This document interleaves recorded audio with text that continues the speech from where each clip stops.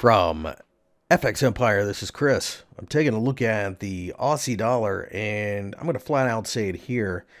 This, I believe, is going to be my favorite pair this year. You can see that the shooting star from the Monday session suggested a pullback, and we got a little bit of a pullback, but we're already turning around trying to take that out. If we do, that should send this market back to the highs. If we can make a higher high, not only will we have broken a trend line, but at that point we will have broken above it, come back to test the general area. It's a little messy, but most trend changes are. And if we can break above here, that for me confirms a longer term buy and hold strategy. Buy and hold strategy is to be placed, buying little bits and pieces along the way. I think 75 is a reasonable target, as well as 80. Now I think 80 is a maybe 2021 story.